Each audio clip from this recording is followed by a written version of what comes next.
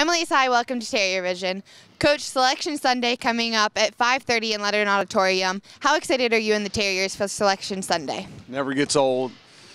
It's a great week, and that's a great event for the college and for our players, and we'll look forward to that this Sunday, and it'll be a lot of fun for everyone.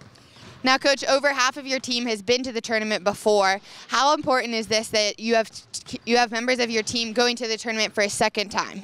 Well, it's significant, Elise. You know, you can say all you want about it's another game and we'll treat it like every other, but you get there and it's a different environment, and it can be an avalanche in terms of the exposure.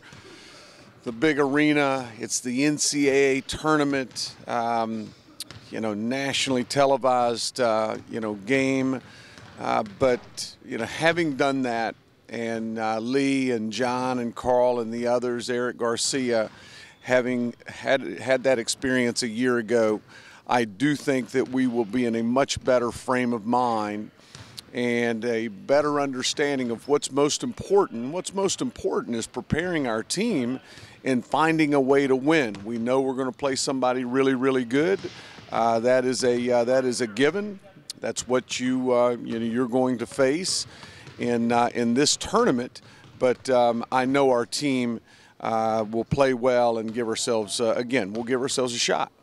Any predictions as far as what seed you'll go into the tournament or any teams you'll face in the first round? I think I tried some of that early on, you know, in the 2010, but it's a futile exercise to try to determine seed. I think we could be an 11. I think we could be a 12 or a 13.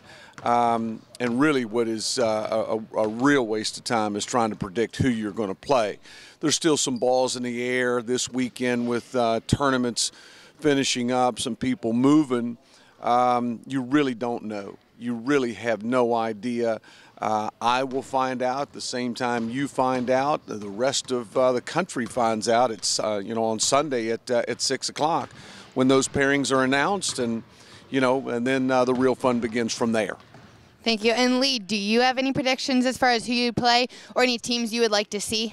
No, I actually don't. I just keep hearing the same old as everybody else. I think Jacksonville or you know, playing Arkansas or Northern Iowa, but honestly, we're just happy to be in this position again, and excited to see what happens and where we end up, who we play on Sunday with everyone else.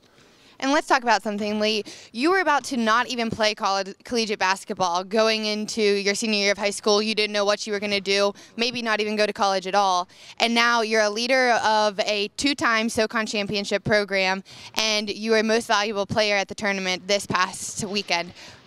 How do you feel about that? What is going through your head right now? I still haven't been able to wrap my mind around it. Just very excited for the team, the coaches, everybody involved, the fans. Wofford community has been on fire this past week, and it's been the energy's been great. But to come this far is just another awesome accomplishment, and I couldn't be more happy and proud. Now, Lee, I was at the championship game, and I saw you signaling for your mom, and your mom hurried down to the edge of the stands, and she just tears filled up in her eyes as you gave her your plaque from the most valuable player of the SoCon tournament. What does your mom mean to you? She means everything. This is why she's the reason why I'm here, really. I made a promise to her that I would earn a degree from college because I didn't necessarily want to go to school after high school, but she's the reason why I am here doing what I'm doing, whatever it takes to keep my promise to her. Clearly a mama's boy. Well, see everybody Sunday night for Selection Sunday, 5:30 in Leonard Auditorium.